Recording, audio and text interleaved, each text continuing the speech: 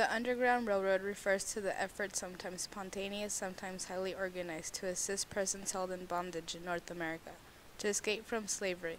While most runaways began their journey unaided, and many completed their self-emancipation without assistance. Each decade in which slavery was legal in the United States saw an increase in the public perception of an underground network, and in the number of persons willing to give aid to the runaways.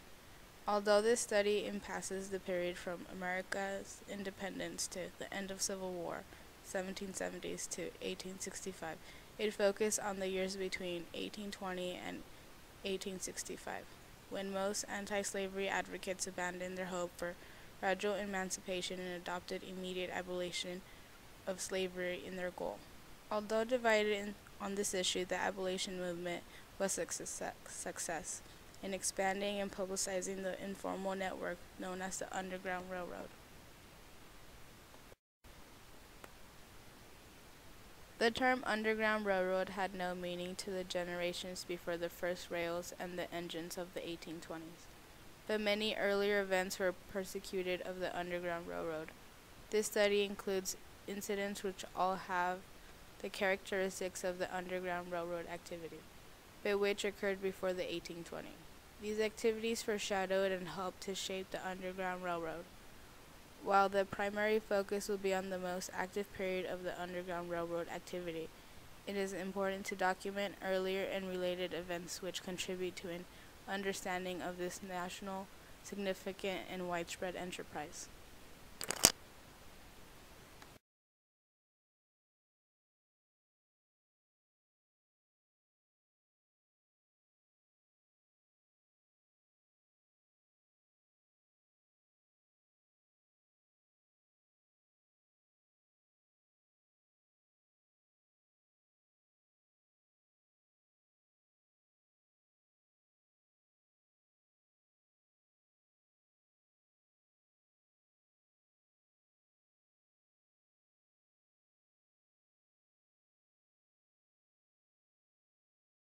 Slaves had been making their way north to freedom since the late 18th century.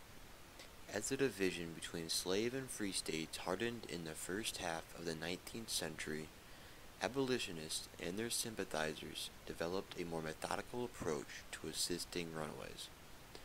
The Underground Railroad was critical to paving roadway toward the abolition of slavery.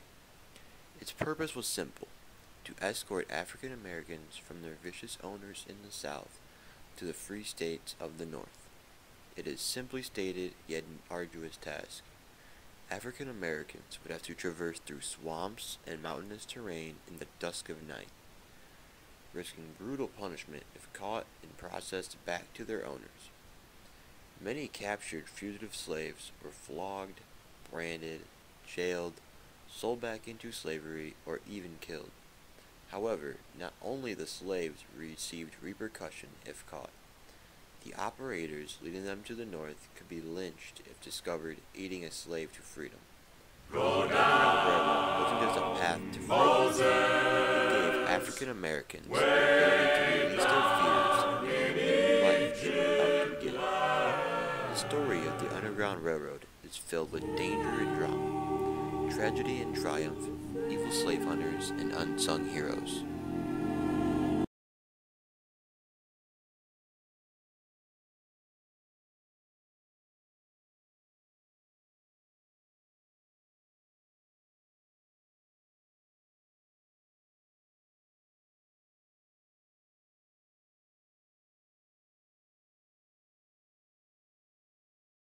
The journey to freedom on the Underground Railroad was difficult and dangerous. To reduce the risk of being caught, many people who were part of the Underground Railroad only knew the part of the operation.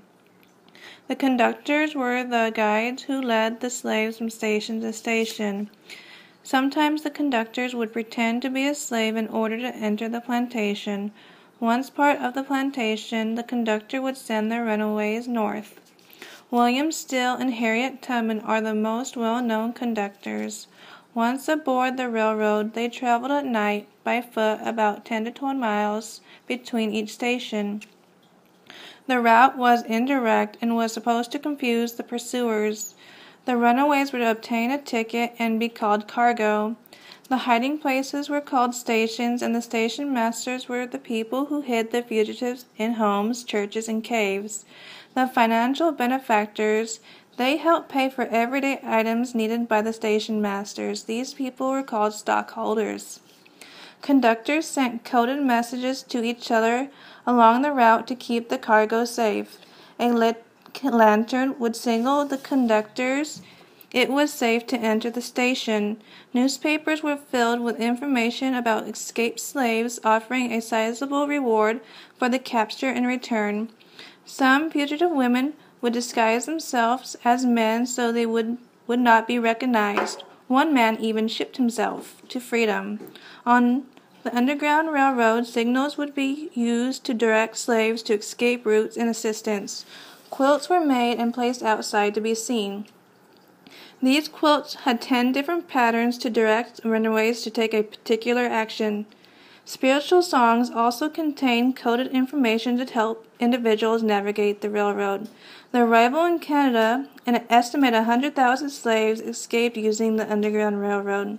However, many fugitives were disappointed with their new lives in Canada. The British colonies had no slavery after 1834, but blacks were still discriminated against. With the Civil War of 1863 in the United States, many black refugees left Canada to enlist in the Union Army.